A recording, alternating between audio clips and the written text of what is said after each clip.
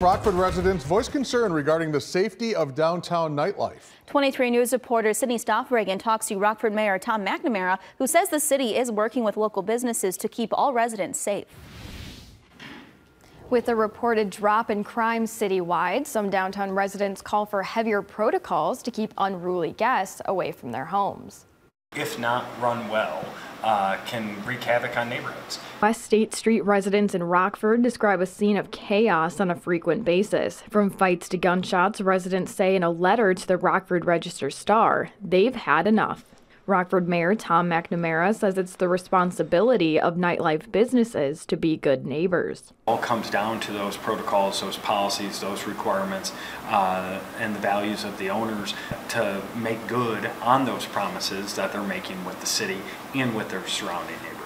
Third Ward Alderman Chad Thunberg says this is not a new issue. With community safety top of mind, he says residents can't point a finger at just one business. There's many variables at play. It's our job as a city to look more further into the details of these calls for service and find out which calls for service were actually due to bad behavior within that establishment. McNamara hopes to keep growing Rockford city life with resident safety in mind. Working together, he says they can come to an agreement that will make all sides happy and safe. When residents come forward and you look at this specific issue, I think this actually happened the way it's supposed to happen. We heard concerns from residents, we heard concerns from neighboring businesses. We want to make sure that we're addressing any issues before they become a major mountain of an issue.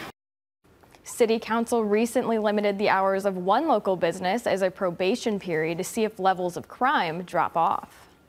Thank you, Sydney. And Mayor McNamara encourages anyone feeling unsafe in their area to reach out to the city for a collaborative solution.